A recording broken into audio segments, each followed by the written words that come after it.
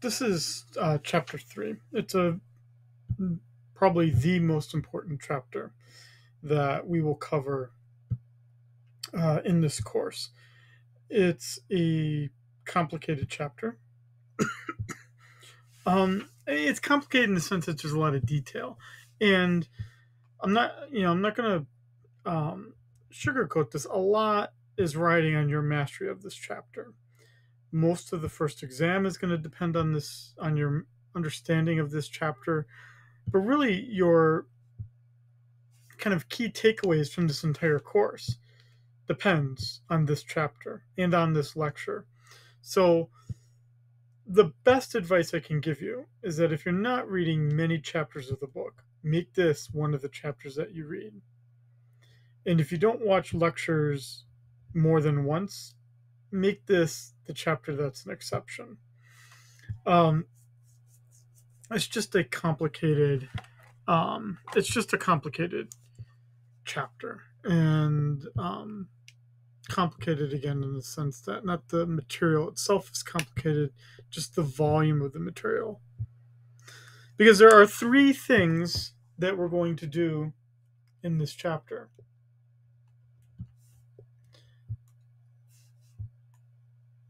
First, looking at demand, then looking at supply, then bringing it all together with equilibrium. So we need to do 3 things in this chapter, and that's quite a bit to do. Okay, so I'm just going to skip over these outlines and objectives. So let's preface this chapter with a little bit of material that's not in the book. As this slide implies, what we are looking at here is how the market system works. So from a questioning perspective, the objective of this chapter is to defend the market system, and that's what the capitalists need. So it's not that this is necessarily part of a not to be questioned economic science. There's an objective: defend capitalism. And demand and supply become the way that we can structure a market system as existing, which in itself gives rise to capitalism. All of this depends on what's known as a circular flow model.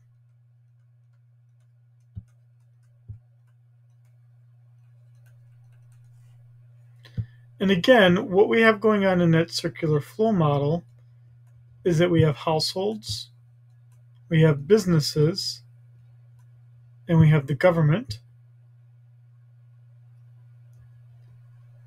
And then we have households selling their labor to businesses, businesses selling their products to households, households paying for those goods and services, and businesses paying for the labor. So you get this sense that things are flowing. And then the government is giving services to businesses, giving services to households.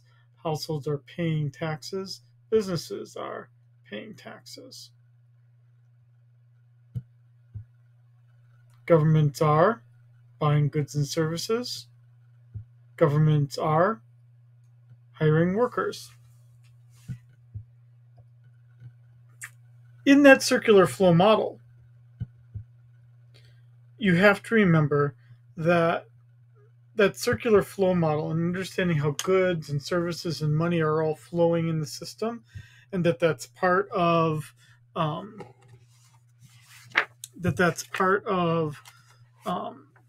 supply and demand. Well, one thing that's going on here as well is that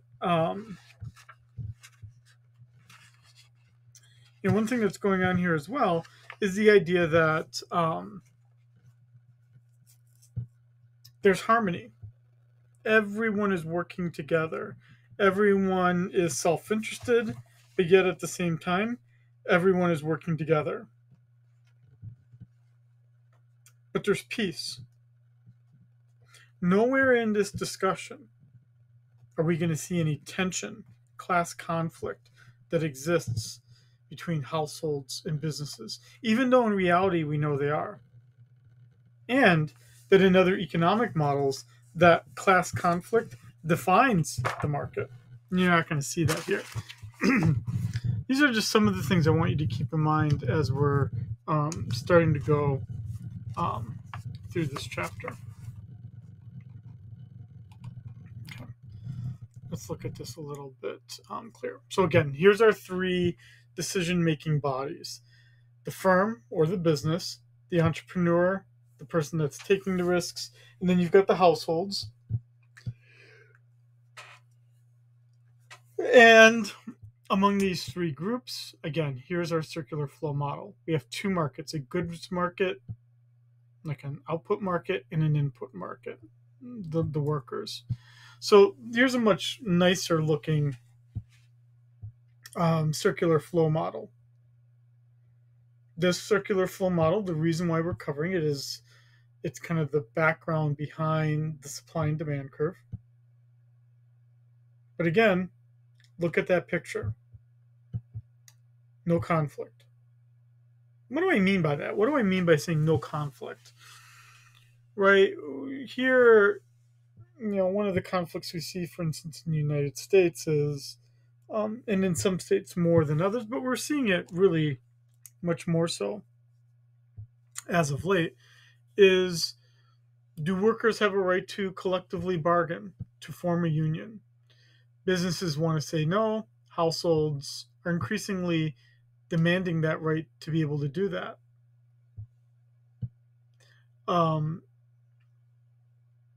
Businesses don't want to give households a right to repair their products. Workers want to have health insurance that comes with every job. And there's conflict, right? We do boycotts of businesses that, right, there's that one restaurant. What's the name of that restaurant? Chick-fil-A, right? Isn't it it's like that's that restaurant that has a pretty strong, kind of Christian conservative background, right? And then there's protests of certain customers that they don't want to support a business that has such strong views.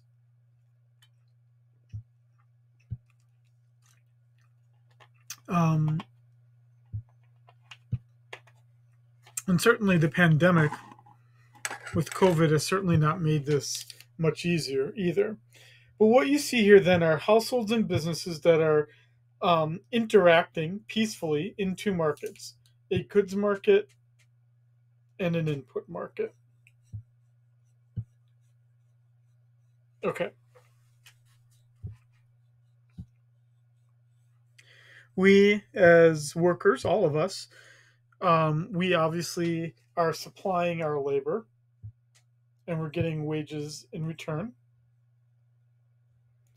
We also could own resources, natural resources that we sell to others. So that's our inputs market.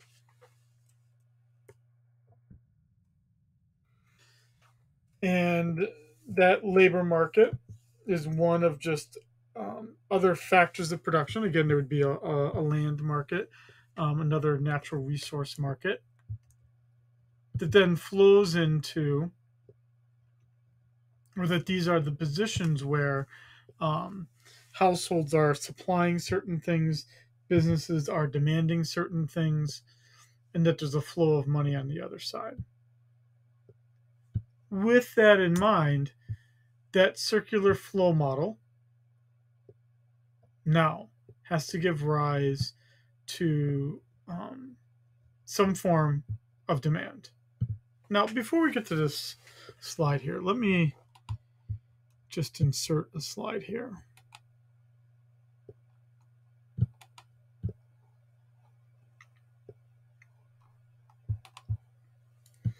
So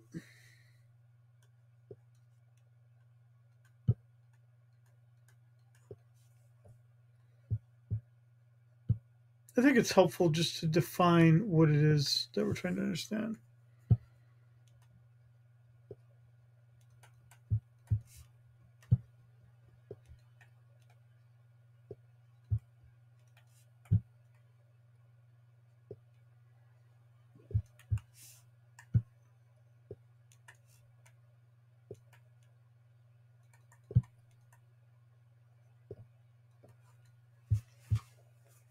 The simplest way to define demand is the willingness and ability to buy a good at any particular price, ceteris paribus.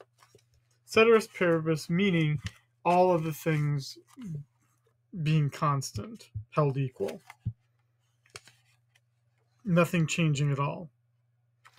Now, what would be those things that are changing? Those things that are possibly changing is this list that we get right here. So what we're saying is that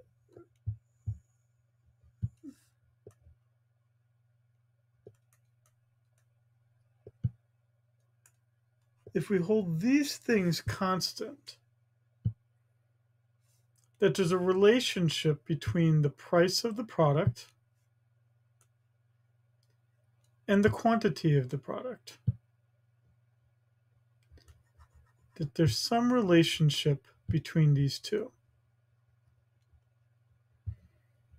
Economics is all about understanding what the nature of that relationship is.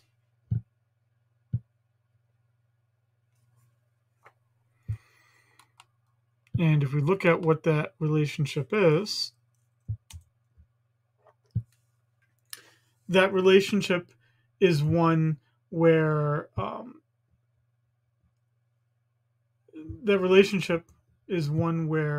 the individual units bought is the quantity demanded for each particular price with that ceteris paribus. And what it does is it gives rise to a law of demand. Now,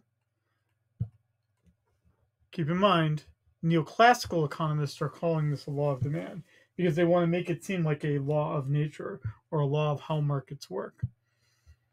But what it would say is ceteris paribus, meaning holding all these other variables constant, there's an inverse relationship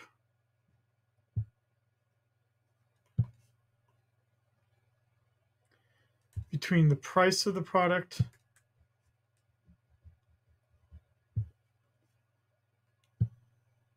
and the quantity demanded.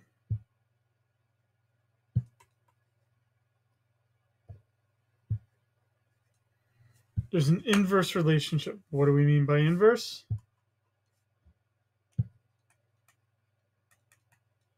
We're saying here that they move in the opposite direction. When one is going up, the other is going down, and vice versa.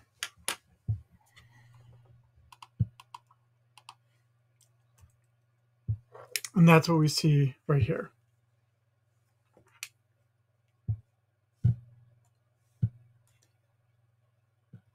When price increases,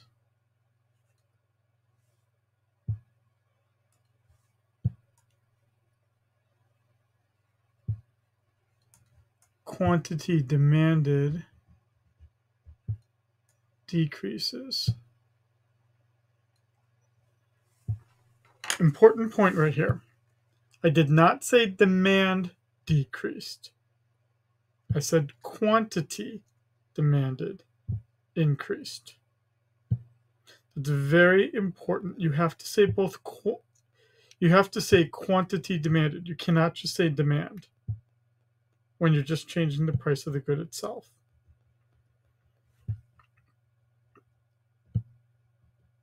what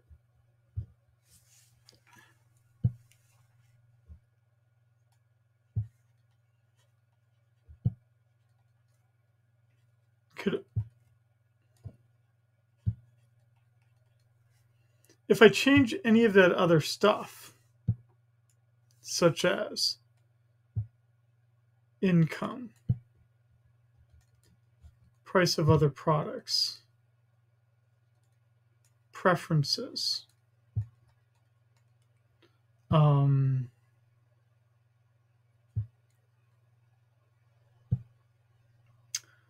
um, just trying to think of some easier kind of things here. Preferences, income, prices of other products, time frame, future price. If I change any one of these other variables, any of the things that were subject to the ceteris paribus, so let's say I relax that assumption, then there's going to be a change in demand. And this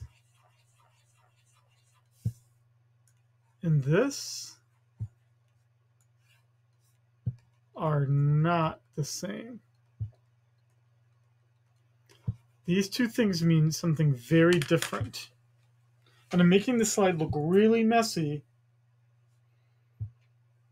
just to highlight for you the fact that they are in fact different. Let's review where we're at right now. And we're only on slide 14. We started out this discussion by saying that there's a circular flow model that can describe the country or the world or society. That in this circular flow model, there are two markets, an input market and an output market. And in these two markets, this is where the buyer and the seller interact with each other in a peaceful, cooperative way. And that it's in this kind of market that the buyer is buying something, the seller is selling something, and it's within those markets where you get it's within those markets where you get some prices that are emerging. If we want to talk about how those prices are being determined, then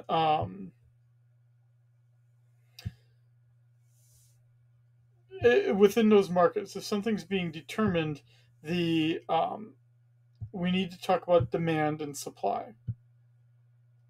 That demand as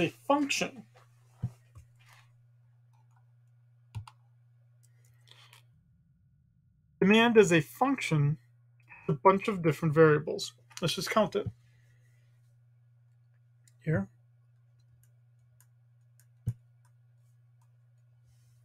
6 different variables.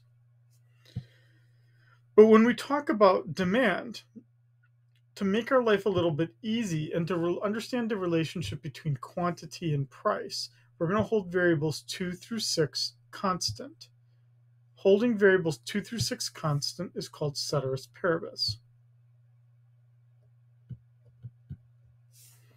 So we're basically at this point saying demand is a function of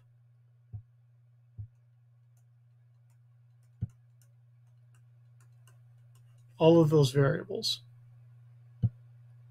Now, what happens is that when we hold 2 through 6 constant and we only look at the relationship between the price over here and the quantity over here, what's the nature of that relationship is that there's an inverse or opposing relationship between the two.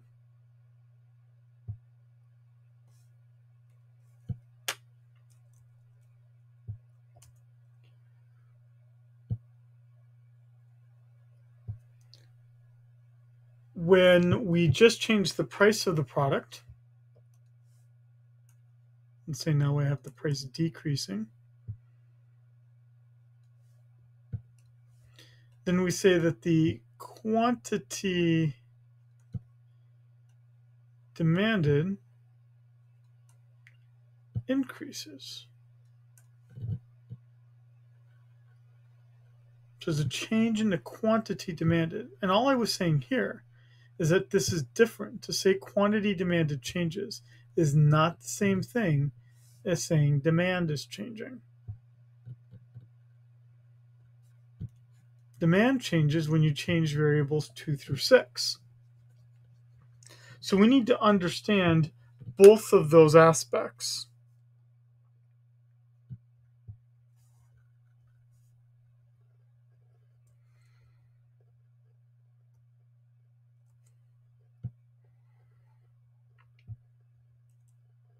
Okay.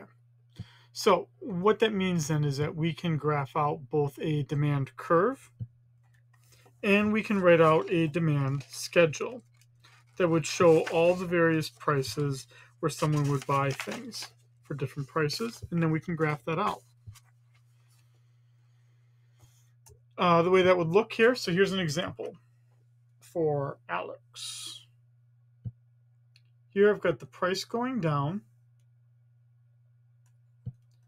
and the quantity demanded is increasing. Now, the way that I'm going to write this is Q subscript D. If you write it out like that, that's a way of writing out the fact that quantity demanded is increasing.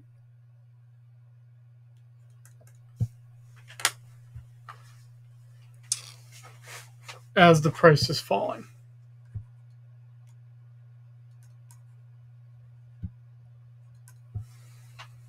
Price is falling, quantity demanded is increasing.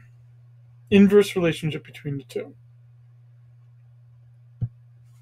Think of your own purchasing habits. As something becomes cheaper, you tend to buy more of it. You tend to substitute towards that good that's getting cheaper in price.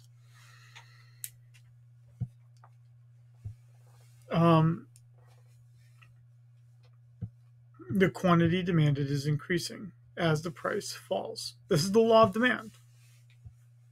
As the price falls, ceteris paribus, the quantity demanded increases. And that looks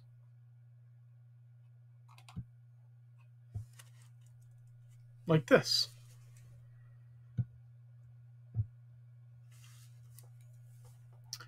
Let's insert a slide here.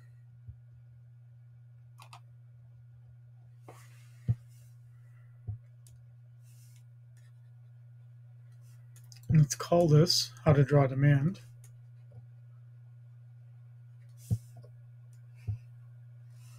On the x-axis would be the quantity of the product. On the y-axis would be the price of the product. And this is just describing a single product. So let's call it oranges. Let's say that we're doing this for oranges. Then what we're saying here is that when the price is very high, that the quantity demanded is very low. When the price is very low, the quantity demanded is very high. And we can just kind of connect the dots. These points are the points of quantity demanded. But the curve, or the collection of all of the quantity demanded points, is the demand. So the whole curve is the demand. The individual points are the quantity demanded points. Now, if the price falls and I go from point A to point B, how would we describe that movement from A to B? Well, the first thing we would say is that demand didn't change. The curve is still the same. this line did not change. But I moved along the curve. So I moved along the curve.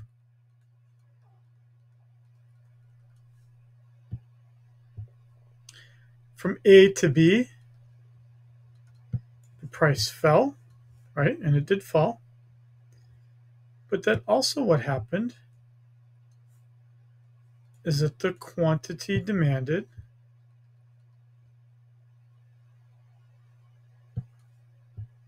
increased. Remember, quantity demanded, not demand. So you're already seeing, at least graphically now, some evidence of the fact that saying that the quantity demanded changed, saying that the quantity demanded changed is a very distinct thing. Here we're saying that it's meaning that I'm moving along a constant demand curve. Okay, let's go back to that cute picture that they had right here. So that's kind of what we're seeing here. We're seeing that this demand curve has a negative slope. So that is, in some sense, highlighting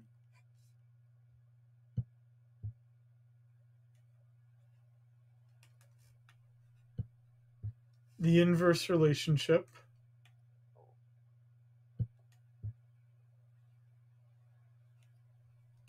between price and quantity demanded.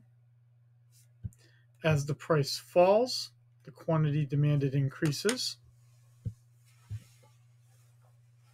The collection of all those quantity demanded points together gives us the entire demand curve.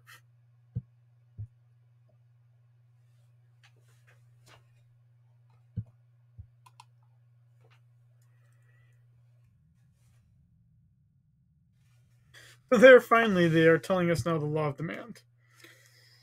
The law of demand is what we use to describe that slope, the fact that there is that inverse relationship. So neoclassical economics needs to have a market where as the price falls, people buy more. That sends the signal that's used to tell producers, right, how much to produce. Okay, let me pause it right here. Okay, so what the law of demand does, just to repeat myself here, what the law of demand does for us is it describes the slope of the demand curve, that it has a negative slope. And again, what it does for us is says that if we have a market, really make that look bad here. Let's just make it a market for computers. That there's an x-axis where it's the quantity of that product, and there's a y-axis where it's the price of that product, and that when the price is very high, people don't buy very many computers. When the price is very low, people do buy a lot of computers. And then we have some in-between points here. These points, where I still have not drawn a line connecting them, these are each individual quantity demanded points. It's just saying when price is high, people don't buy much. When price is low, people buy a lot. Once we connect the line, the dots, that whole graph is our demand curve, which has a negative slope described by the law of demand. And that the law of demand says ceteris paribus. Again, that means holding variables 2 through 6 constant, the 2 through 6 being that earlier slide where we had all the variables listed, that there's a negative relationship between the price and the quantity demanded. That's all that the law of demand tells us. That there's an inverse relationship between the price and the quantity demanded.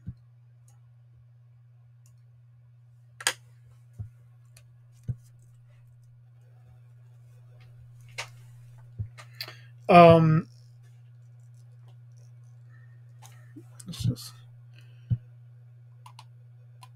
get rid of all that we have here on the side here. I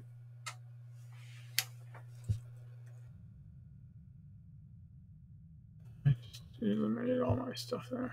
Well, hopefully you wrote down what you were supposed to be writing down. The demand curve, again, has a negative slope. That's our law of demand. And it does intersect the x-axis and the y-axis. It's not too important.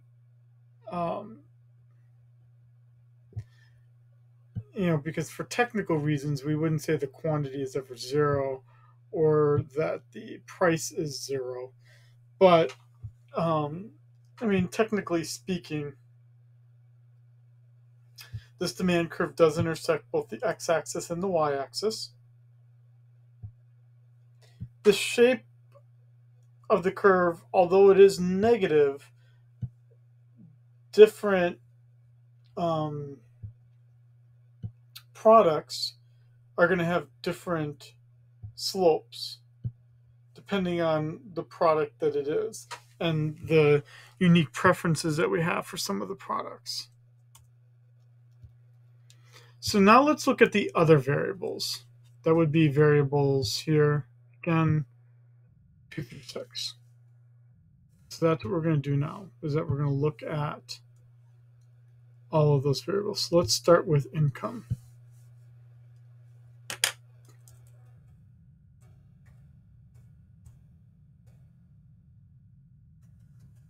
And when we're talking about variables 2 through 6, now we're talking about the entire curve shifting. And that this can change in one of two ways. Either my income or wealth could go up, or my income or wealth could go down. So this is variable number 2.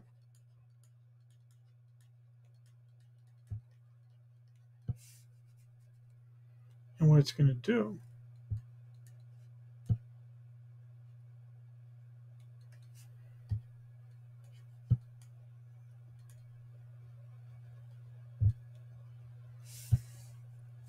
so now the point of conversation is now changing. We used to say, how many more computers would you buy when they are cheaper? And we just said you'd buy more computers when they are cheaper. Now we're saying, how many computers would you buy when you are richer? The difference is that now you buy more computers at each and every price. What does that mean? So here's my old demand curve. Okay. So I bought, let's say, one computer when the price was $1,000. And then I bought 2 computers when the price was $800. And 3 when it was $600. And 4 when it was $500. And 5 when it was $200. Doesn't matter what the numbers are that I'm using here. It just matters that the price is going down and the quantity is going up. Now, I'm saying that this is for a single person. In economics, we allow the individuals to be added up to constitute the entire market. That is a bit of a critique that we can also make against the neoclassicals. It's a presumption of methodological individualism.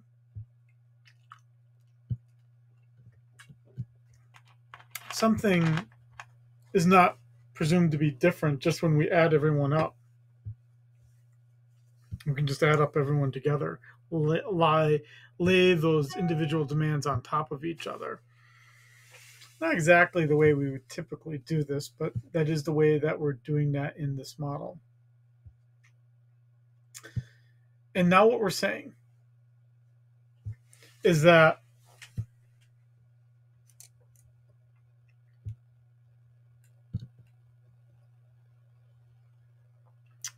let's put this in blue.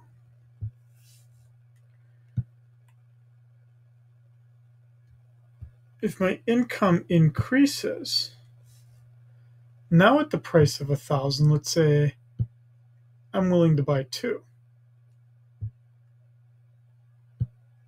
And 3 now at 800.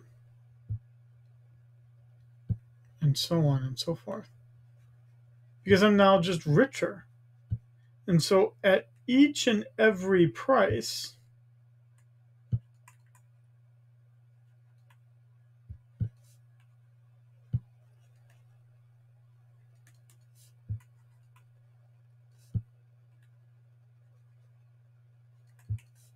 I'm willing to buy more.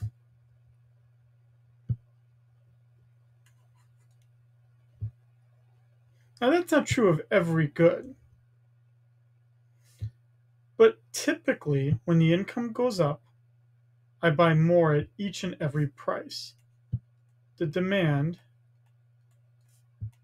increased.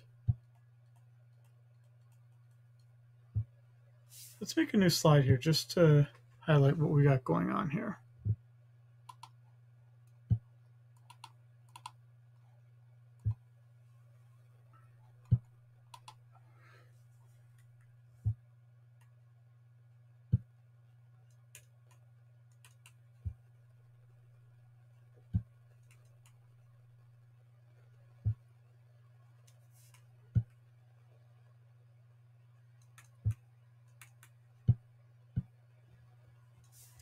The increase in quantity demanded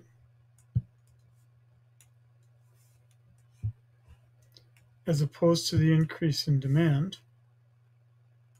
is a difference that looks like this.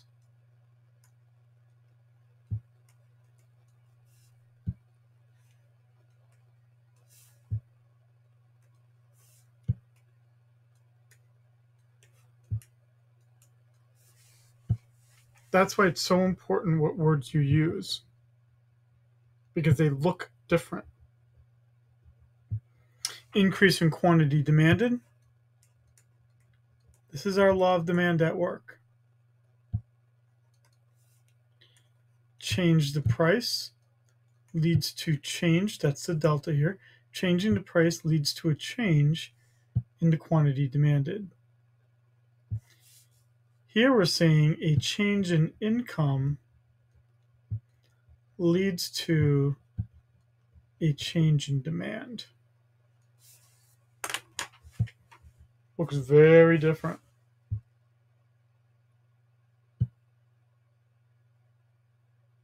Here,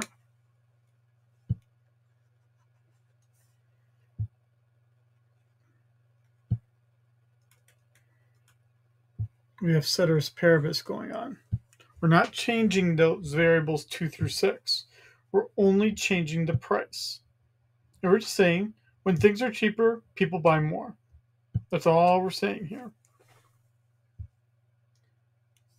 Because of ceteris paribus, the demand curve itself stays the same.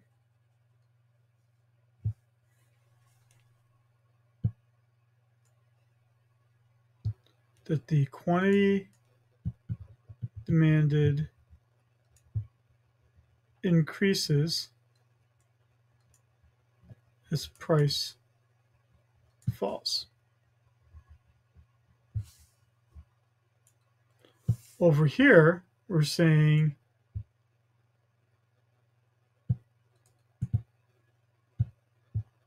here that the quantity demanded increases at each and every price. At each and every price, the quantity demanded is higher.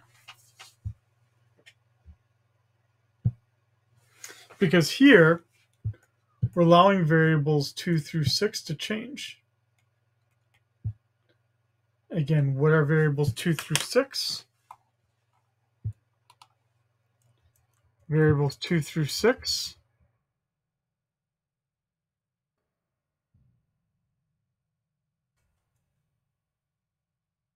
are those variables right there.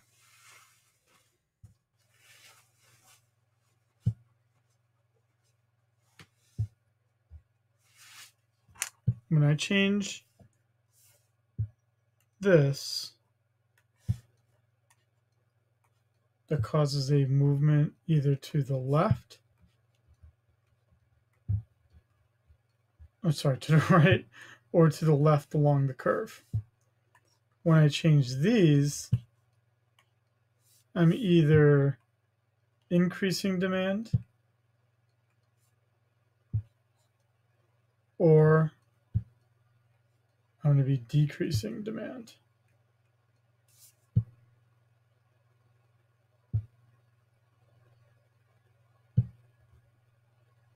This here is an increase in quantity demanded.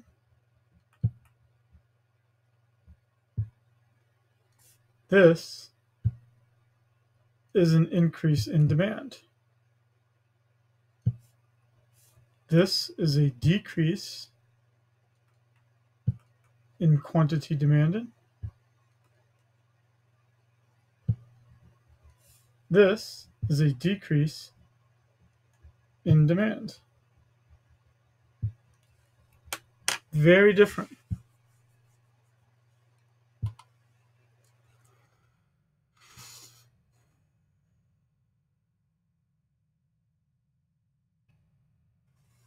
Now, not every good is going to be a good where if you increase the income, that the demand shifts to the right or that there's an increase in demand. Because there's a special set of goods where when you become richer, you stop buying that good. As an example, when I had my very first teaching position, I'd just gotten out of graduate school, I'd just gotten my doctorate, but dude, I was still pretty poor. And I was so poor, in fact, that I didn't have a dependable car, and I took the bus to work every day.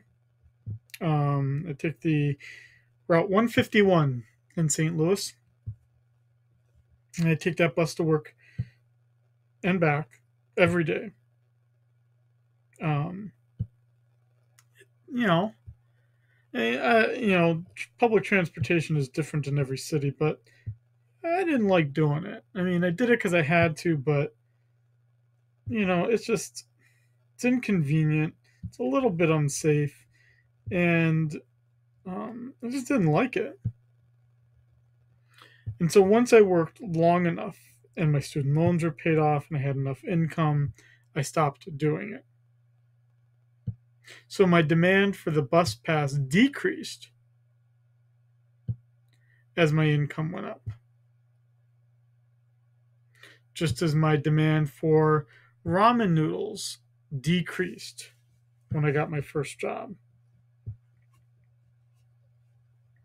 So most goods are what we call normal goods,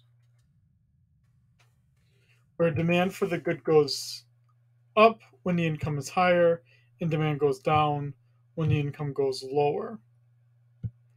But there is a set of goods called inferior goods, like a bus pass, like I don't know, used appliances, used furniture, right? It doesn't take let your imagination run wild about things that you used to consume when you were really poor, or if you're really poor right now, what are you consuming now that you will stop doing once you start getting more income? To go beyond economics here and to put yourself in a business mindset, you should know what kind of good you're selling if you're a business, right? If you're McDonald's, you might not like the fact that people are becoming richer because that could then mean that they're going to buy other goods. So you would want to use marketing and everything else to, you know, if you're a McDonald's, to try to say, hey, we're not an inferior good, we're a normal good. Can't say it that explicitly, but that's what you would try to do. Okay. So now let's look at variable number 3.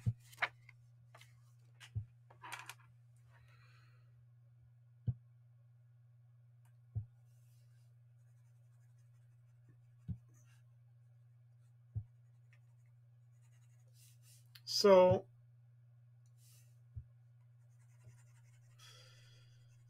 what we're saying now is, sorry,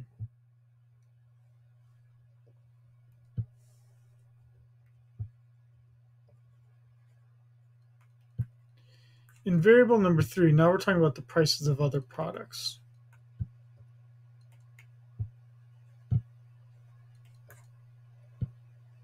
And there are there's two types of goods that I can purchase. Or there's two kinds of relationships that can exist: substitutes and complements. We all have pet peeves in this world. Mine is the proper spelling of complements. It's with an E, um, not with an I.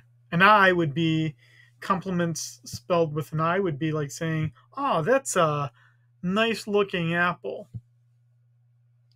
Complements with an E would be saying, I like peanut butter with my apples. Because complements here means that the goods go together. Socks and shoes, left shoe and right shoe, right? Unless you're, right, unless you don't have two legs, right, you're probably buying left shoes and right shoes together. So much so, in fact, that the shoes are sold together as a pair. Just like pencils are sold with erasers, built into the top of them. Um, you know, computers tend to be sold with a keyboard of some kind and a mouse. Um, Cars are sold with tires. Substitutes, the relationship there is that the one good can replace the other. So if we stick with apples, we could think that a substitute could be an orange, right? If we're talking about fruits that can substitute each other, right? Or that a gala apple can replace a I don't know, give me another kind of apple. All right, like two types of apples probably are substitutes for each other, or an orange with a clementine, or um, something, right, or frosted flakes and um, cinnamon toast crunch. That those can be substitutes for one another. But milk and cereal are complements to one another. And what we're saying here is that the price of the other good, the milk, can affect the demand for the cereal. Or that the price of complement, the substitute good, the price of clementines, can affect the demand for oranges. That those two have a relationship with each other. Let's talk about what that relationship is.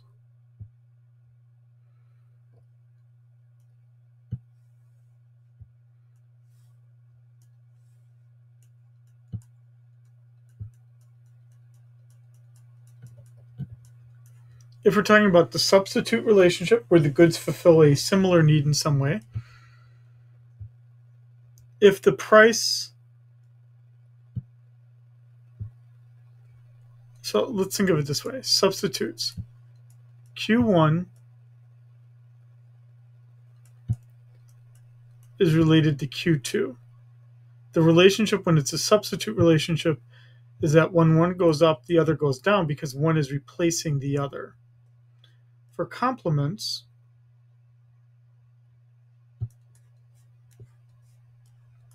for Q1 and Q2, the relationship is different. When one goes up, the other goes up because I use them together. Now, related to each of these Qs is a P. What does the law of demand tell us? If Q1 is going up, then P1 must be going down. That's the law of demand. If Q2 is going down, then P2 must be going up. Law of demand. If Q1 is going up, P1 is going down. If Q2 is going up, P2 must be going down.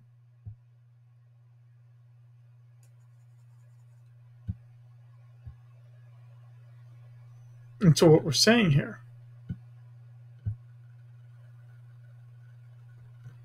is that in one market,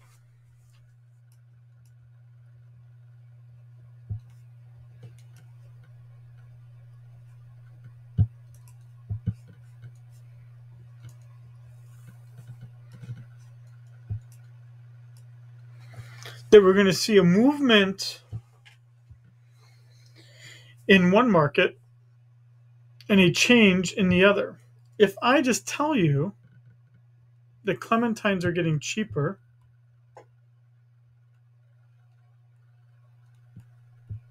and thus more people are buying them,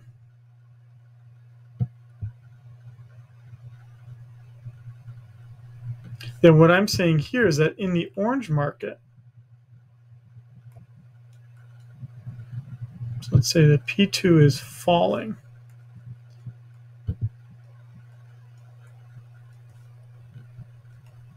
People are going to buy fewer oranges. People are going to buy fewer oranges because they're buying clementines instead. They're substituting one for the other.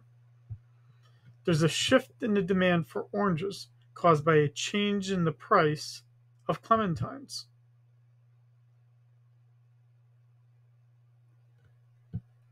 In the complements market, so in other words, this is just to reiterate here. This is the first thing that happens, that the price of clementines falls. Quantity demanded of good 2 goes up. That's the law of demand. But this is not the law of demand because the law of demand is not explaining a shift of the demand curve that's occurring because more people are buying clementines. Let's look at complements. Left shoe and right shoe. Seems about a very strong of a complement relationship as you can get.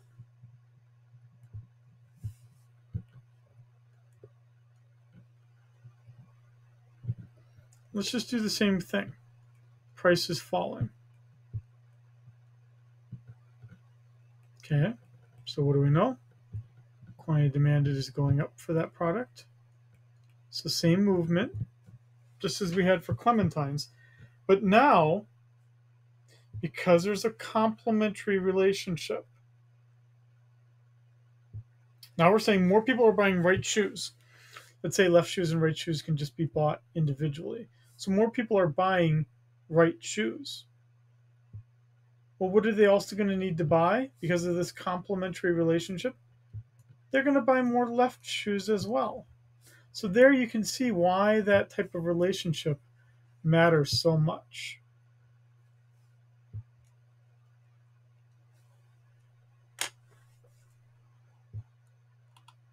Okay.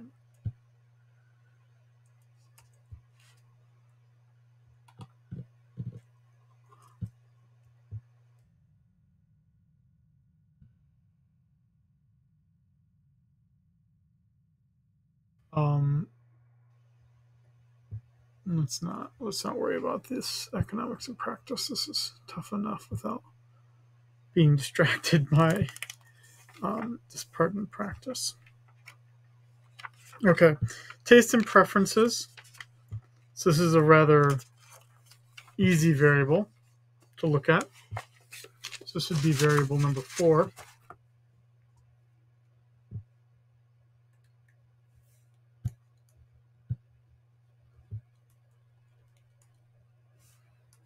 Changes in preferences. So this one's easy.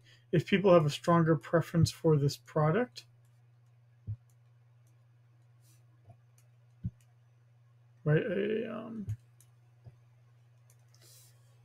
study comes out that says eating oranges makes you healthier, then the demand is going to increase at each and every price. Or if a study comes out that says oranges will kill you,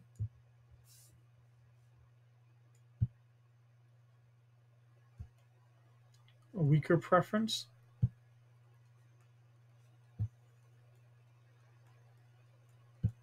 then the demand will be shifted inwards. Demand will decrease. So that's our tastes and preferences. This is variable number 4. Again, let's just focus on what we gotta get done here. Then, in terms of variable number 5, expectations.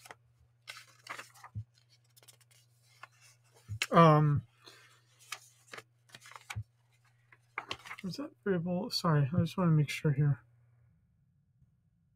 On the right number here. Oh, I see. They combined these. Sorry. So income, wealth, they counted them as separate. Sometimes they're counted together. Okay, so 2, 3, 4, 5, 6. Sorry. So this is variables 2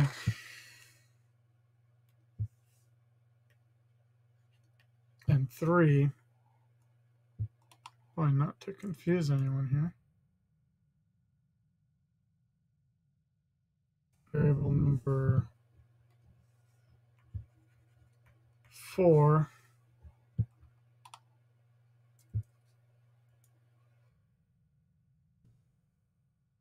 and variable number 5.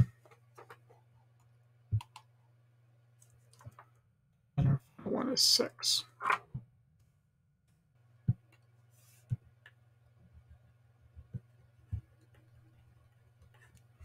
Expectations.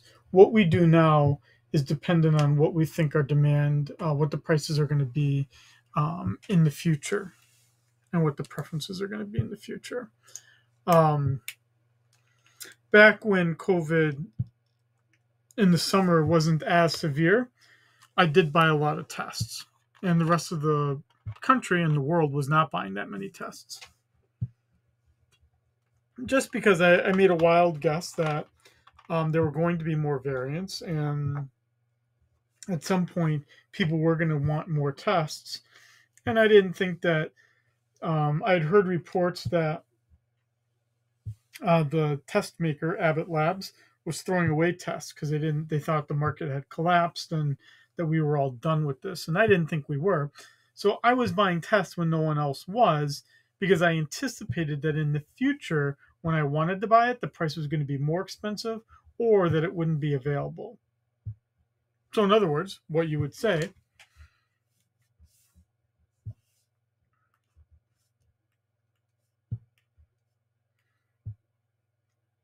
if prices are expected to be higher,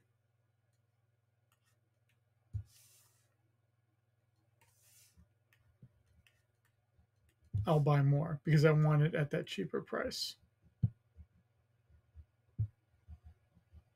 Or if I'm expecting that future demand will be higher, that we'll see that higher price. I don't know, honestly, why the book or the chapter is waiting until now, slide 30, to finally highlight this for you. We talked about it. I think I already deleted it, but Put it right here, slide 22. This right here is a movement. This right here is a shift. I don't know why they waited till here. They're going through a lot more stuff to wait until then to do it, but they did.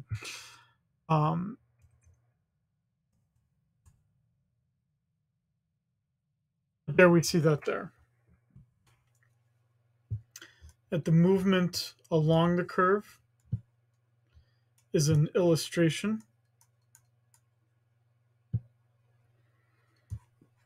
of our law of demand,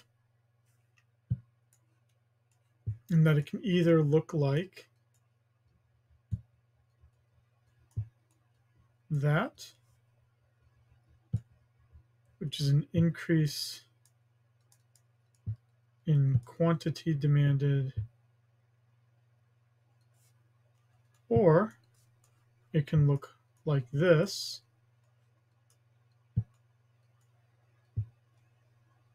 which is a decrease in quantity demanded,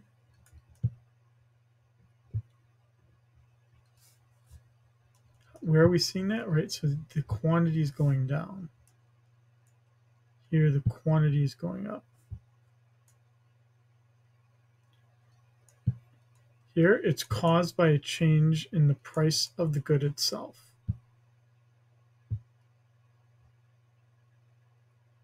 Another way to write this out would be that you could say Q subscript D is increasing, Q subscript D is decreasing. That is different from here. Oh, and sorry, I should have said 2. This is just all caused by changing variable number 1. That's changing the price, right here.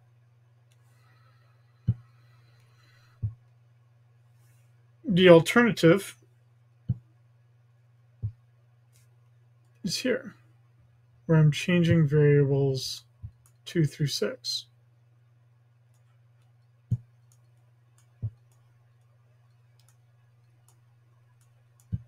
Where I'm either increasing demand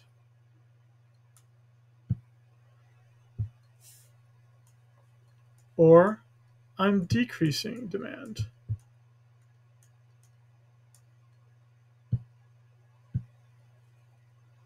And while we shift those is determined by variables 2 through 6, which we just reviewed. But they're very different. They look different, they're described differently.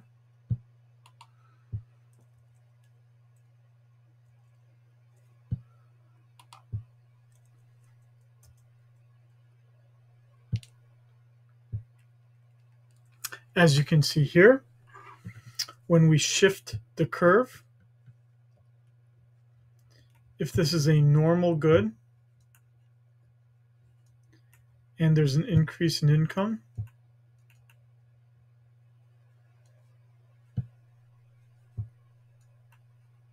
there's a higher quantity demanded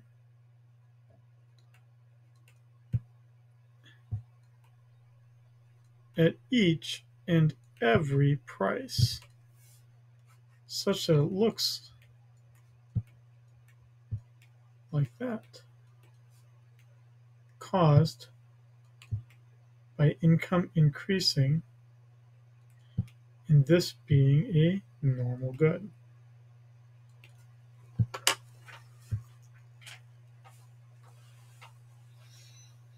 And this is just the way that it would look in a table. And then the way that we would see that graphically is this. Shifting out, shifting from D0 to D1, shifting to the right, because it's a normal good.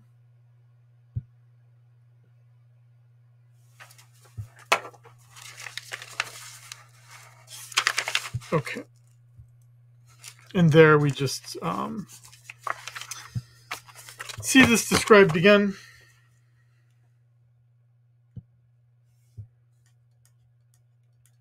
again, variable number 1.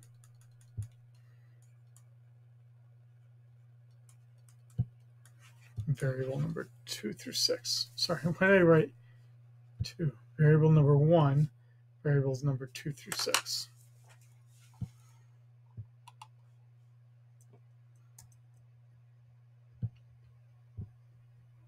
And then we just have a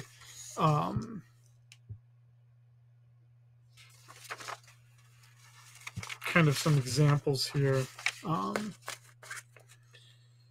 And we'll do some, I'll make a separate video that will have some examples as well, just to make our life a little bit simpler. But the idea here would be that if I have an inferior good, again, that's kind of like taking the bus, then if my income goes up, my demand will shift to the left. Here they're talking about hamburger versus steak, hamburger being the inferior good. I still like hamburgers, so maybe that just means I'm a poor person still. But the inferior good, as income goes up, the demand shifts to the left. And that for a normal good, the demand shifts to the right when we're talking about the income increasing.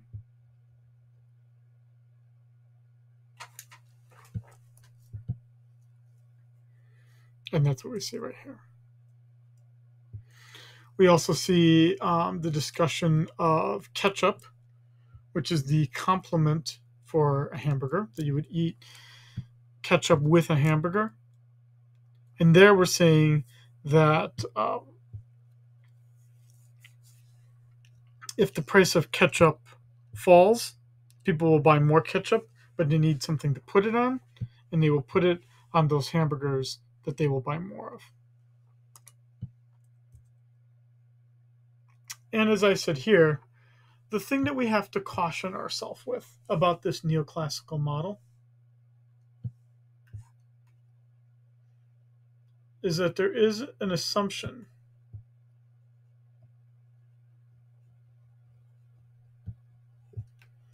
of methodological individualism, which basically means that we can assume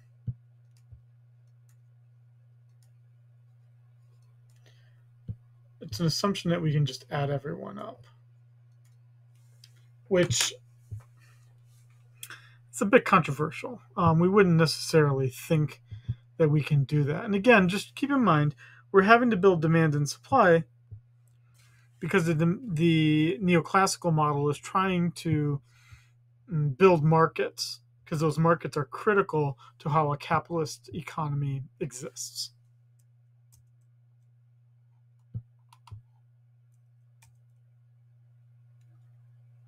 And that's what we see right here. We can add up individual households to give us a total market demand curve. And that's what we see right here. Okay. Now, I will merge all these videos together, but at this point, I'm going to stop the video. And then we'll go to the second part, which will be, so now that we've completed our discussion of demand, then we'll move to our discussion of supply here, starting with slide 38. Okay, so now this would be effectively part 2. So if you're watching this whole video as one big, very long video, this would be an appropriate time to kind of pause the video. But this basically picks up part 2, which is supply. If you remember, we're doing demand, supply, and then bringing it all together and talking about the equilibrium. So, our general description thus far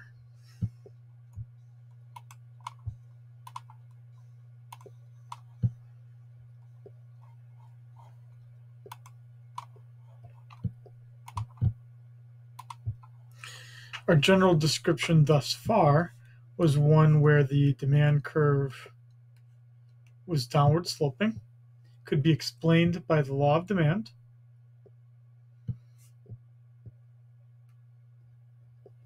And we could have movements along that curve.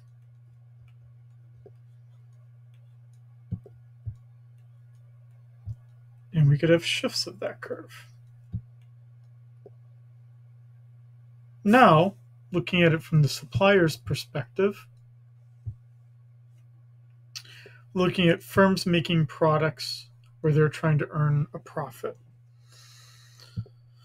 So, what would that mean? Well, firms want to make more money. How do they make more money? By charging higher prices. So, that's going to have some influence here on how this exists. And we're going to structure this discussion of supply similar to how we structured demand. So, one of the things that we're going to need to look at then is quantity supplied.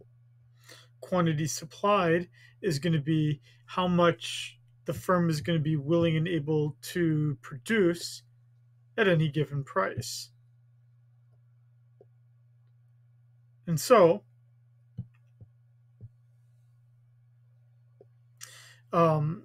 what this firm is going to do is it's going to operate in the exact same space, meaning it's going to operate in the PQ space. And what we're going to need to graph out are quantity supplied points, where the quantity supplied points are that at a very high price, the firm is going to be willing to supply quite a bit. So Q subscript S, where Q subscript S stands for quantity supplied.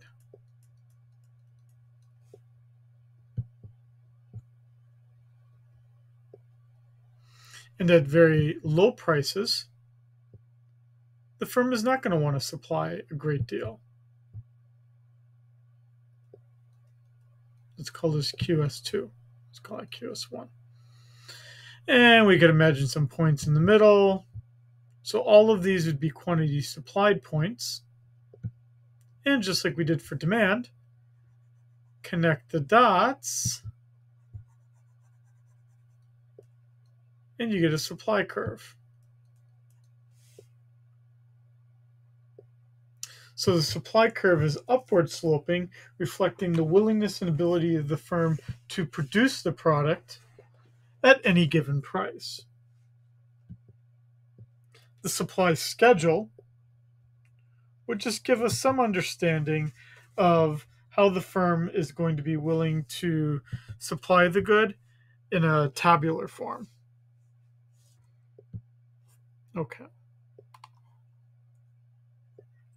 Well, just as we had a law of demand, this is always the uncomfortable part for me. The book wants to make it sound like there's a law of supply. There's not really. The book wants to say there is because it seems convenient and it aligns with the law of demand discussion. But, for me personally, this is just a bridge I can't cross. There is no law of supply. The reason why there is no law of supply, as we will learn later, is that firms are organized differently. They have different competitive structures. And so because they have different competitive structures, their pricing ability is going to be different depending on the kind of firm that they are. There just is no convenient law of supply. Now, with that said, this is an introductory level course. At this point, for this introductory course, all I really care about is that you remember that demand is downward sloping and that supply is upward sloping. And you'd think that's pretty easy, but that is really my goal. That you remember that demand is downward sloping and that supply is upward sloping. If that's what it takes, that you believe that there's a law of supply that exists, so be it. Notice some of these same features. So I've got a ceteris paribus assumption. That would be all things held constant.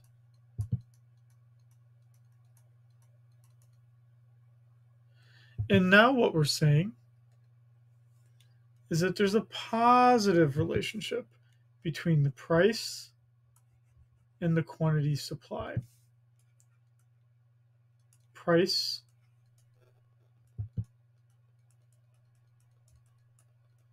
and quantity supplied. When price goes up, firms are willing and able to supply more. When price goes down, firms are not as willing or able to sell the product. Direct relationship, positive relationship between the two. And it generates for us, for a given market, let's say oranges, that when the price is high, firms are going to grow a lot of orange trees. And when price is low, they're not going to want to sell a lot of oranges. There can be a lot of orange trees. And there we go. There's our supply curve.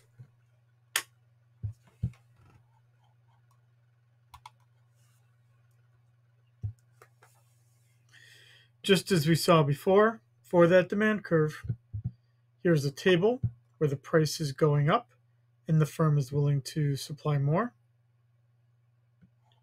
And you see that right here. The supplier will supply more as time goes on. The slope is positive. This is for an individual firm. We will also commit the crime of methodological individualism, but we will add up all of those supply curves to form a total market supply curve.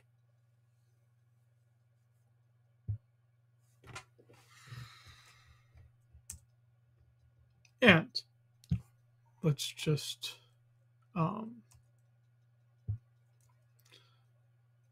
do we want to?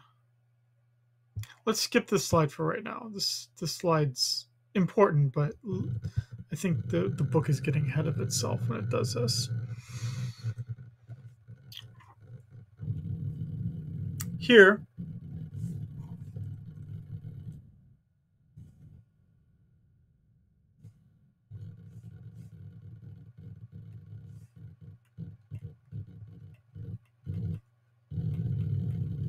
supply is a function of the price of the product, costs, prices of related products. And I'm not sure why the book doesn't add more here. Number of sellers.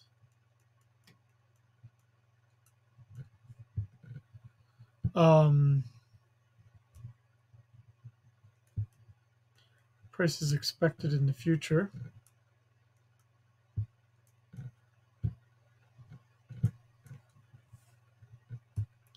Let's call that variable 1, this variable 2, this variable 3, this variable 4, and this variable 5. So we'll need to cover all 5 of these variables. To motivate the law of demand, the ceteris paribus applies to variables 2 through 5. So for the law of supply, 2 through 5 are constant, and that's again because of ceteris paribus.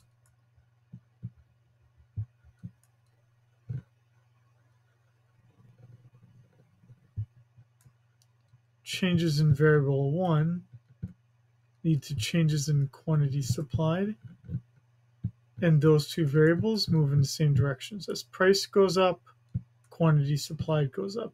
As price goes down, quantity supplied goes down, where number 1 here is referring to the prices. Or as I look at it here, it looks like P rice. It's prices.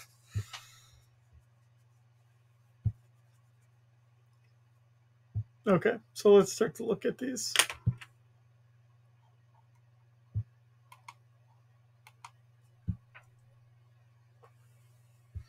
So again, one of the important things is that we look at this in terms of movements versus shifts of the curve. Movement that is described by our law of supply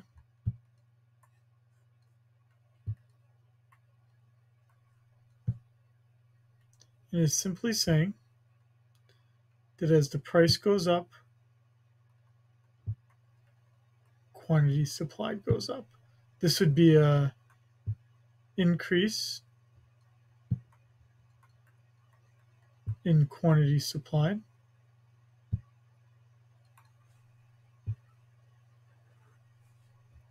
Price goes up, quantity supplied goes up. Or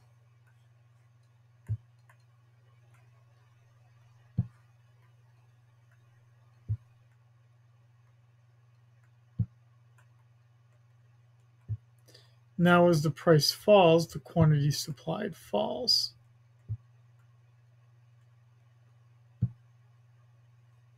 This would be a decrease in quantity supplied.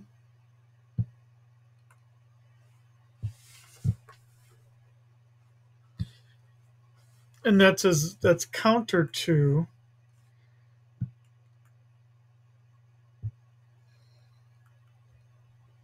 changing variables 2 through 6. And what we will see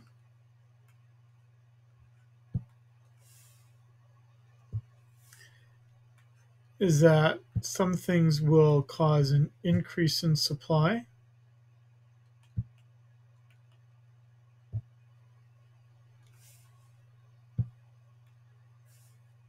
and we can also get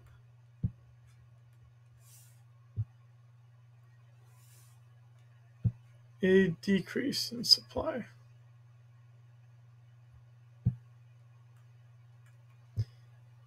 And what we need to look at in the next few slides is what causes those decrease and increases in supply. What variables have to move in what directions. But as you can see here, the same rules apply as we had for the our discussion of demand. That there is a difference when we say change in quantity supplied versus a change in supply. And that the law of supply only explains the movements along the curve.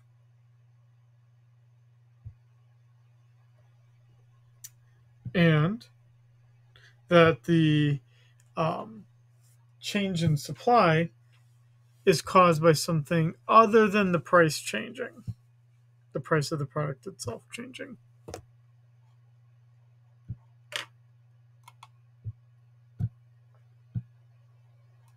Okay. So here again is a table. And in that table, we can see that as the price is going up, that more is supplied. But because of this change in technology, a change in technology which makes the seeds now more disease resistant. In essence, this represents costs falling because now I'm losing fewer seeds to disease. Right now, more plants are going to grow out of the seeds. There's going to be less disease. And so what that means is that if I were to, well, what we're seeing here is that at each and every price,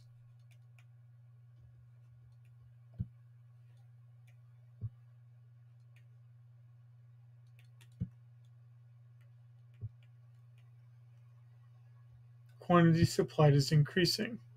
Or you would just say supply increased, which would look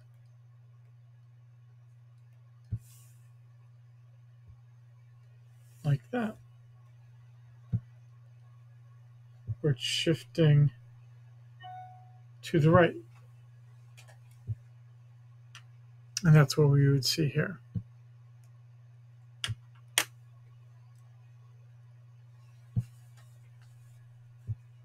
And we see this here. At least you got to hear me discuss it, though, instead of having to watch it that way.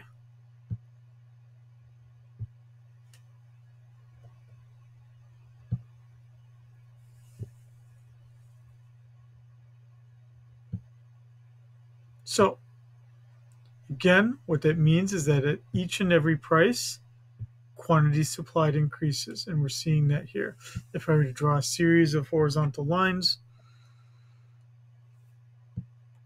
when I were to draw these lines straight, at each and every price, the quantity supplied is increasing.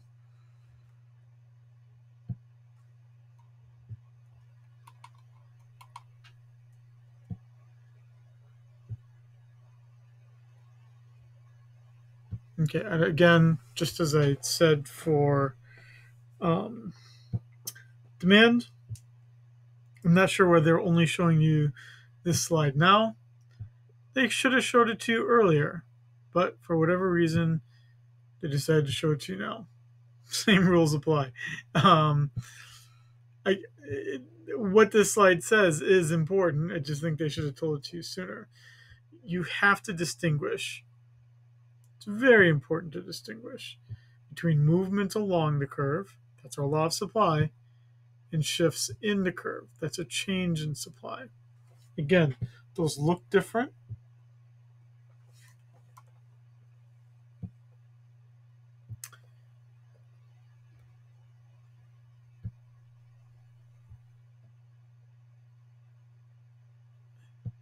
And slide 44, which is right here, shows you that description again of the difference between the two. I just don't know why they're deciding on slide 47 to repeat what was they had initially started to say on slide 44. But they did.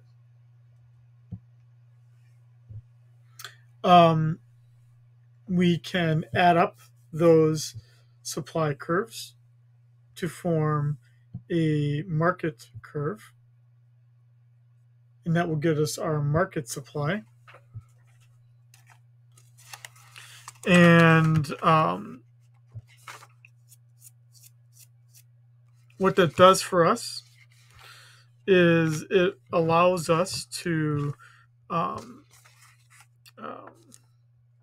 well, we add those up. So we would see that right here, where we add up each of the individual firms to start to come up with a market. Now, I don't know the reason why the slides, they don't want to go over variables 2 through 6. So I'm going to be inserting 5 new slides so that we can cover those variables and look at how the supply curve shifts. So let me go back to here so I can keep the same order. So we're going to have variable 2 being cost. We kind of looked at that already, but I'm just going to repeat it again. Variable 3 being the price of related products. Variable 4 being number of sellers. Variable 5 being prices expected in the future. Okay, so I'm just writing that down so that I stick to that order of variables.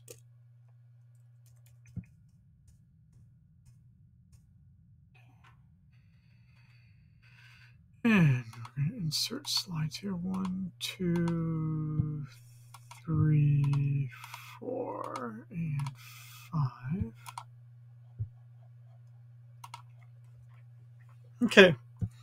So again, costs we already looked at. If costs are falling, then the firm would be able to earn profit, the same level of profit, at a lower price. So if costs fall, then the supply curve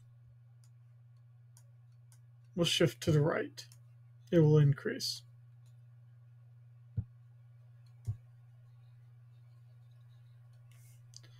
If costs rise, let's say because the minimum wage goes up or something like that, then the supply curve will decrease. They will now not be willing to provide as much at each and every price.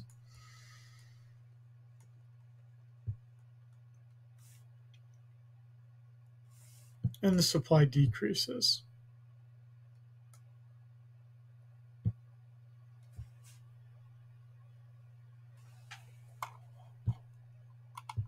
Okay, variable 2. Or sorry, variable 3.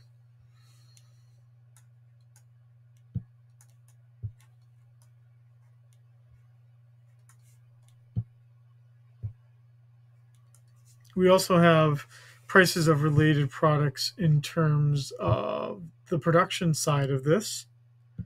And that would be that a firm also has substitutes and complements in production.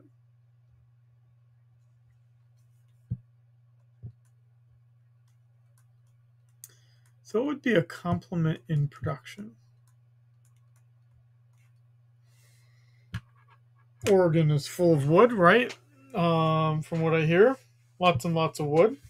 Well, what does that create, right? So if I'm trying to create long boards of wood, then right, I get all these like what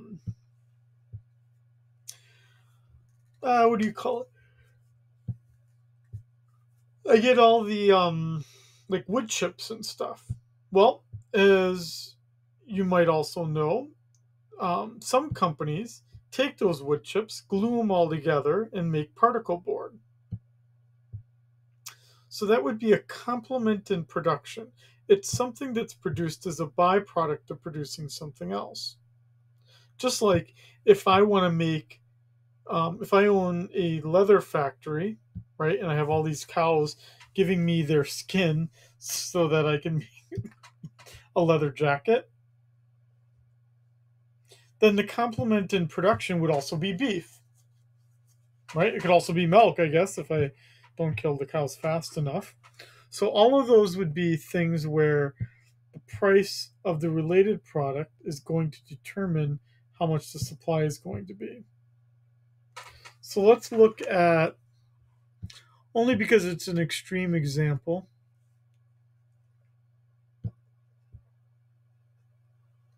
sorry all you vegetarians for this description here.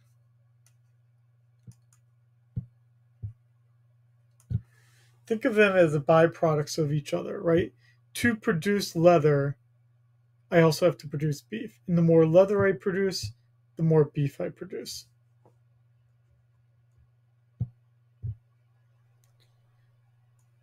If the price of leather, or as this looks like pleather, if the price of leather is falling, then the quantity supplied of leather would do what? Fall. Supply of beef will also fall. Because I'm not going to make as much leather. So there's just not going to be as much beef out there as there once was.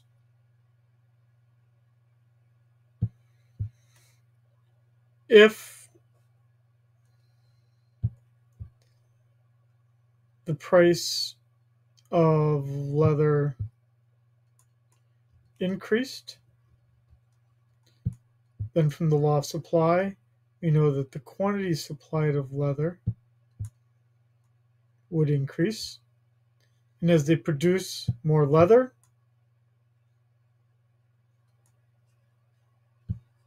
the supply of beef would increase.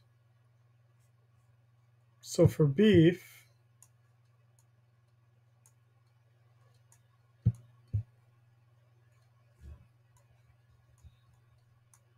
it would shift out. Sorry, that's just a bad color to have picked.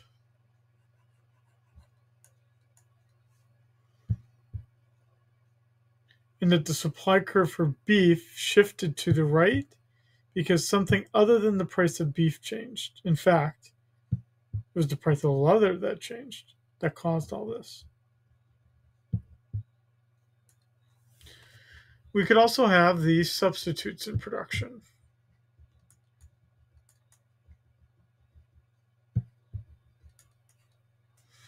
So whereas complements in production are by producing one product, I have a byproduct of another product.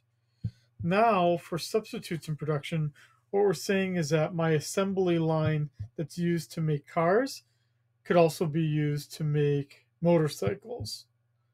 Or my assembly line that's used to make boats could also be used to make submarines. I don't know, I'm just kind of making it up here. But these would all be things that these would be things that could serve as that could help the firm determine what to produce or not. So this, which again is variable number 3. So let's say that, I don't know, let's just make it easy here. Cars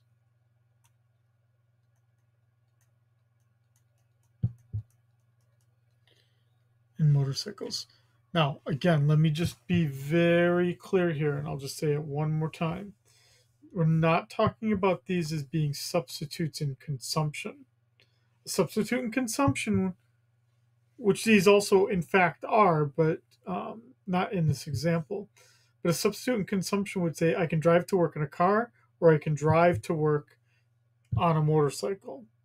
Yes, that's true. They are substitutes in consumption, but they are also substitutes in production, meaning that the firm can decide to produce cars and they can use the same assembly line to produce motorcycles.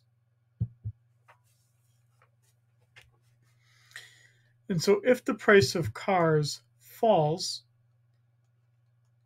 then we know from the quantity supplied that it will also fall for cars.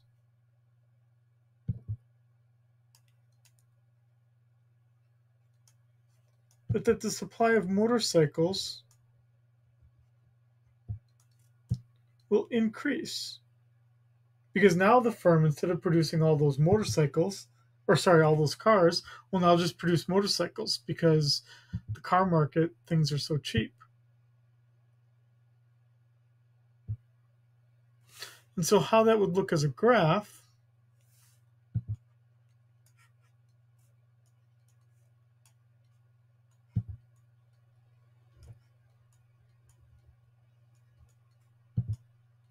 for motorcycles, the supply curve would shift to the right. Even though in the car market,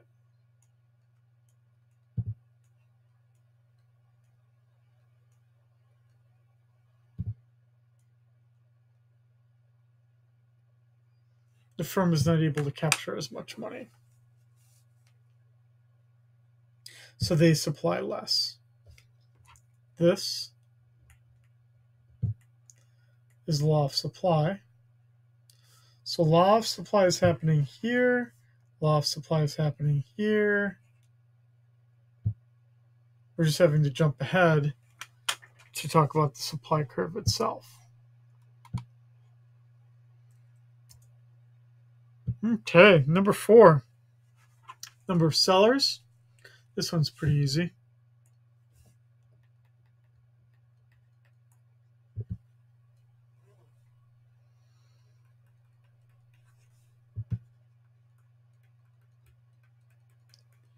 If I have more sellers,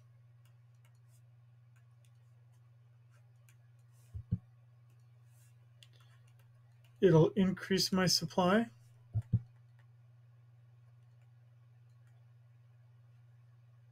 Fewer sellers,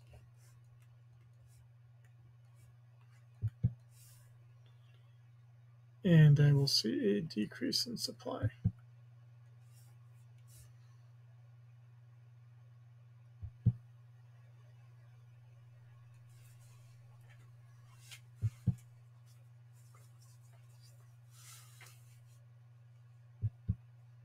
Okay. And variable number 5. I don't know why I did one too many here. And then variable number 5.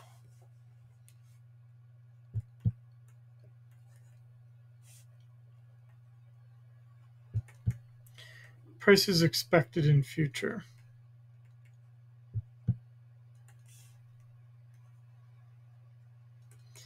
If prices are expected to rise, then firms are probably going to hold off.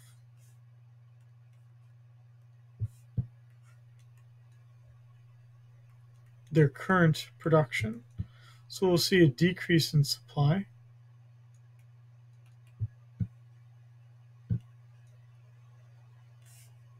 And if prices are expected to fall,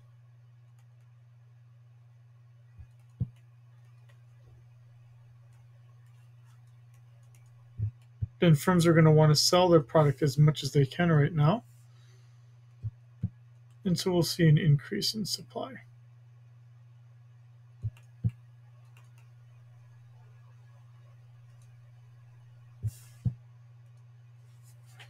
Okay, so this ends now part 2. And then we still have part 3 to go. Okay, so now this, if you're still watching this video, this represents now, I should make it a Roman numeral here. This represents part 3. So again, we did demand in part 1, and we did supply, and now we put it all together. Equilibrium. What does equilibrium mean? It's the point where quantity demanded equals quantity supplied. And where there's no, I don't know why I'm crossing a D here, there's no tendency for change.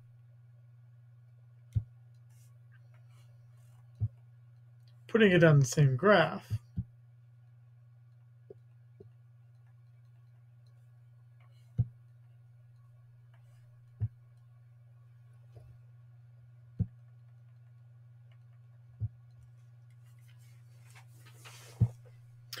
we see the equilibrium price, and we see the equilibrium quantity. So this is now the capitalist description of how markets exist. What I like about this picture is that it does uncover the mystery of why things are priced the way that they are. And that also at this price, because the quantity demanded equals the quantity supplied, there's neither a shortage nor a surplus. Now, let's just add a new slide here.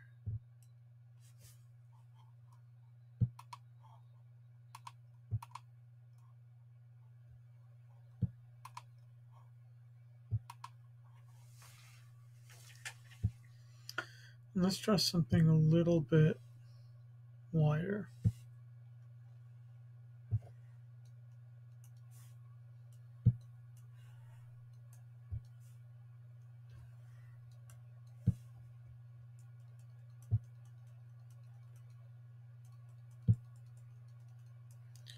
So Q star, quantity demanded star, P star. So here's our equilibrium price and quantity. And so the question would be is, how do we find this price? Like, how would we know where it is? Let's say, for instance, that the price is right here. So the price is really, really high compared to the equilibrium. At P2, quantity supplied is greater than quantity demanded. Right? Here's quantity supplied. Here's quantity demanded.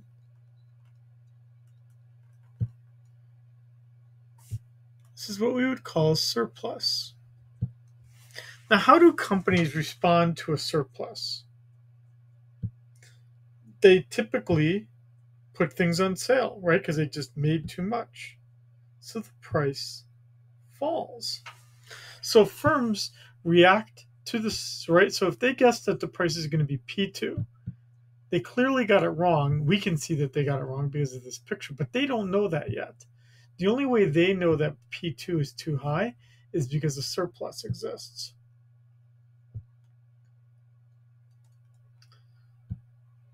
So the price falls. It's reduced by the firm in an attempt to get rid of that surplus. As the price falls, what do we know? From the law of demand and, sorry, I'm not going to erase it. Sorry, I just miswrote it there. And from the law of supply. Meaning, I move along the curve. And I keep moving until I get the equilibrium. So it'll occur over increments. That's why I kind of drew several arrows here. What about at P3? At P3, now the quantity demanded exceeds the quantity supplied. Here's the quantity demanded. Here is the quantity supplied. This would be what we call a shortage. How do firms respond to shortages? Well, we should certainly know this under COVID, is that the price rises. It's increased by the firm. So as the price goes up, we know from the law of demand that the quantity demanded will fall. And as the price goes up, we know from the law of supply that the quantity supplied will go up. In other words, now, as the price gets incrementally increased from P3, we move to the equilibrium. This, my friends, is a beautiful picture. If you are considering getting a tattoo to memorialize you taking this class, this would be what I would suggest that you ink your body with. This, for me, who is a somewhat questioning neoclassical, this right here is the process of price discovery. What I like about it is that if you believe in markets and the power of a market in a capitalist system, at least the market would present to you, right? If we ignore the fact that there is not class harmony and cooperation, what is nice about this is that no one is dictating to you what the price is. The price is simply determined by the intersection of demand and supply. There is no such thing as a right price or a just price. There's just one price, the equilibrium price. And as long, now this is the Adam Smith part of this, as long as the market is not interfered with, the markets will tell you what the equilibrium price is on their own because of the existence of shortages and surpluses. When there's a surplus, the price will eventually fall. When there's a shortage, the price will eventually rise. The only thing that can screw this picture up, at least according to the capitalist and Adam Smith, would be if the government gets involved and stops the price from changing. In other words, that the government imposes a price control of some kind, like a minimum wage, like a rent control. These would be things that would cause permanent disequilibriums in a market.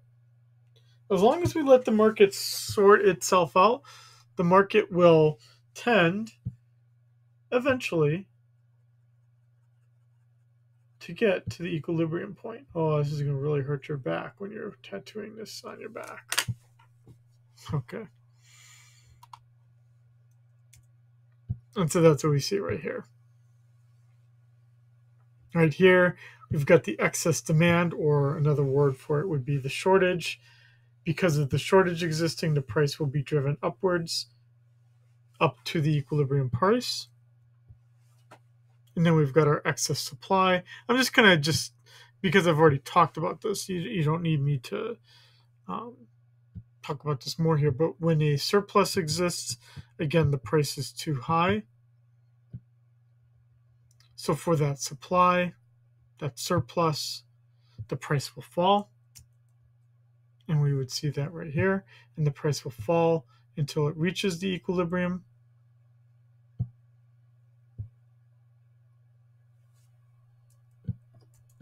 And again, you would put that all together to get my beautiful picture right here.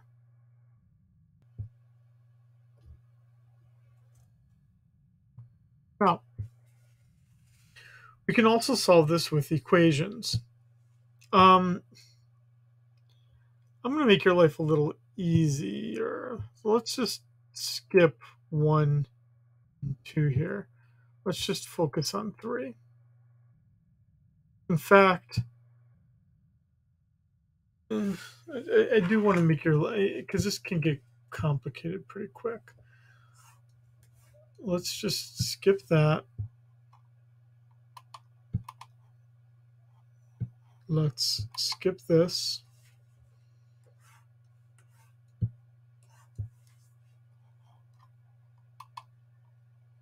And let's just jump to the third one.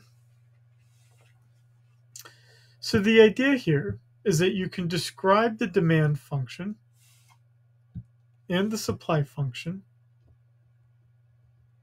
with a function, mathematical function. And if I want to find the equilibrium price and quantity, I merely need to set the equations equal to each other. So my 14 minus 2p will be equal to 2 plus 4p.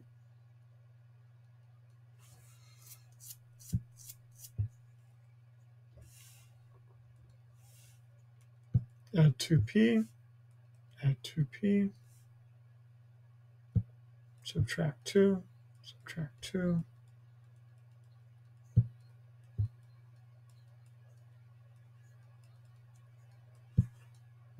Price would equal 2. Now I need to find the quantity, and I can put that into either the demand function or the supply function. Doesn't matter which one. Quantity would equal 14 minus 2 times 2, or it would equal 14 equals 2 plus 4 times 2, which is 10.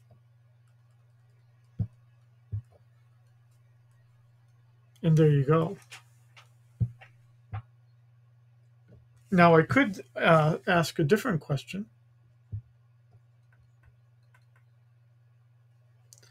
how much is the surplus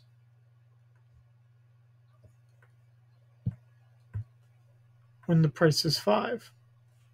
So now what I would need to do is that quantity demanded would equal 14 minus 2 times 5, which would equal 4. And quantity supplied would be 2 plus 4 times 5, which is 22. Quantity supplied minus the quantity demanded would be my surplus. So 22 minus 4, I would have a surplus of 18. And you could do that same math to find the amount of the shortage.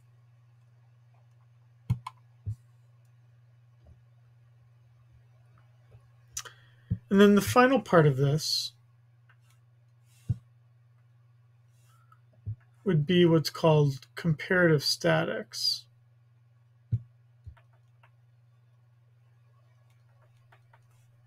Or changes in equilibrium. And I'll be honest,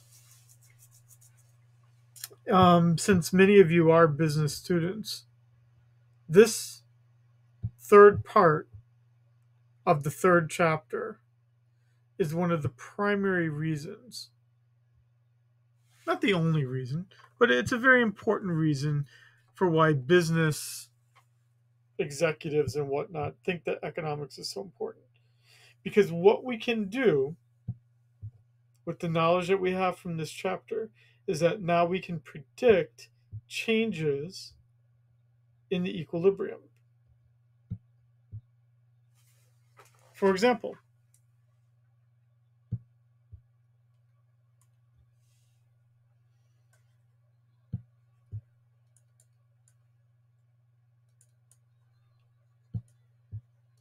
what if I tell you that the tractor price goes up and I want to know what's going to happen in the corn market? So here's my P, here's my Q. In some sense, demand is unaffected. There's nothing about the demand function that has anything to do with tractor prices going up. Here's my original supply, but now because of this, the costs are going up for the firm. How do you shift the curve when costs go up? It causes a decrease in supply.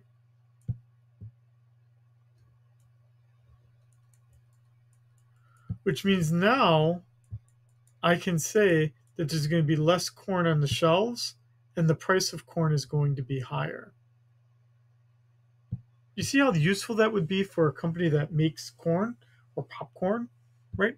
Orville Redenbacher is going to be pretty darn happy knowing that you took this econ class, because he's going to know now that you know that when tractors go up in price, it means I should charge more for my popcorn. So this is one where just the supply curve is decreasing. Let's do another one. Let's keep the same market, corn.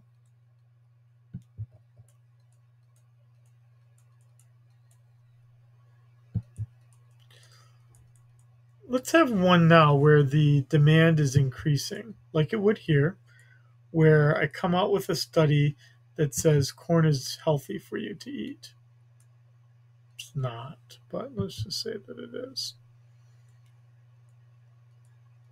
That would shift out my demand curve.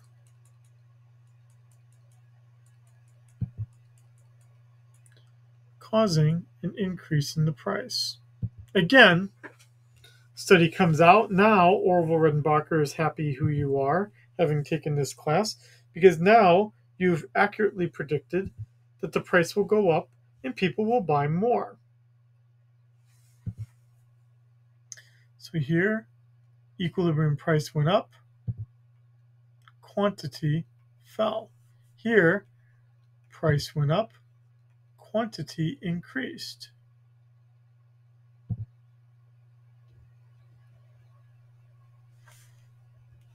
Okay, now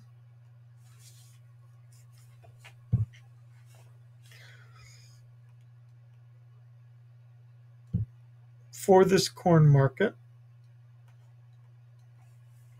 let's presume that there are more sellers of the corn. So people decide to get into this corn racket, and they decide to. So now the change is more sellers, more farmers. Now the consequence is that my price is falling and my quantity is rising. And then finally,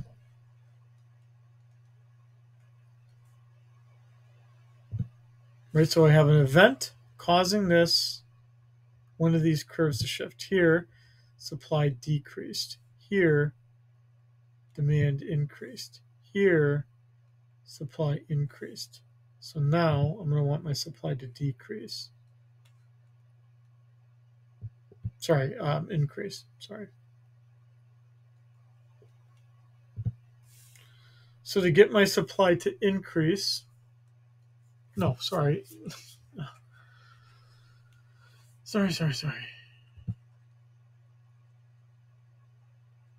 Oh, that looks messy. Sorry about that.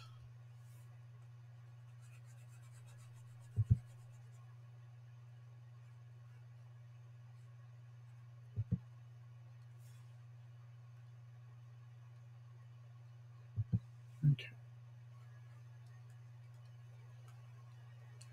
I want my demand to fall.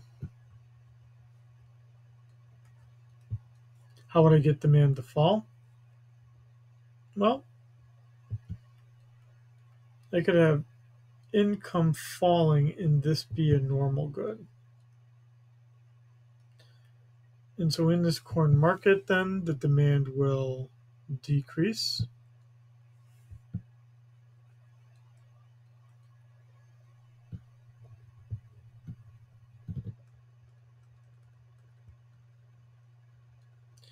And that would mean that the equilibrium price falls and that the quantity falls. So those circled parts here are the predictions that you can now make when one of the curves is shifting. Unfortunately, it's not usually that simple that just one curve shifts. So here's an example again, where you have the supply curve decreasing,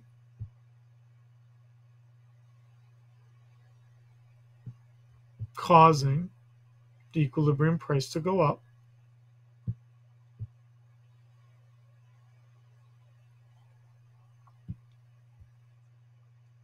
Let's skip this for right now.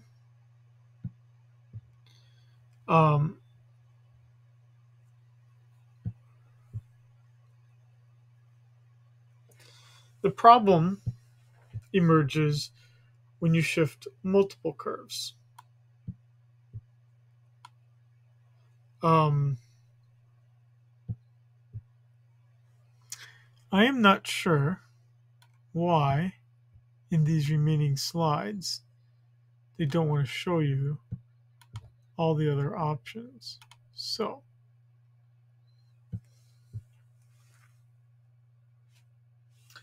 let's have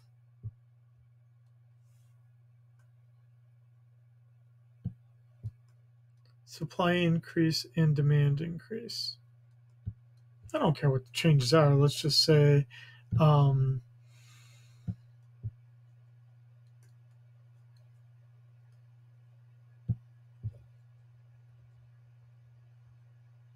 let's say that the price of a complement falls, and for supply increasing, let's say that costs fall. Now, when you have two curves shifting, things unfortunately get a little more complicated. In fact, we're going to need to draw 3 graphs.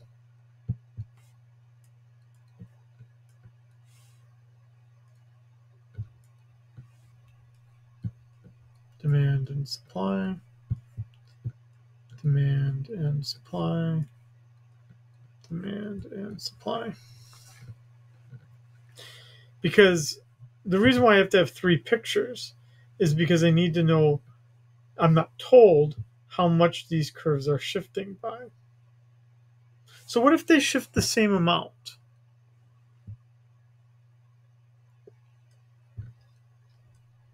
Then supply increases and demand increases. And I tried to increase them about the same amount. Sorry, it's not going to look exactly parallel because I'm not a very good drawer. But now I shifted them by the same amount.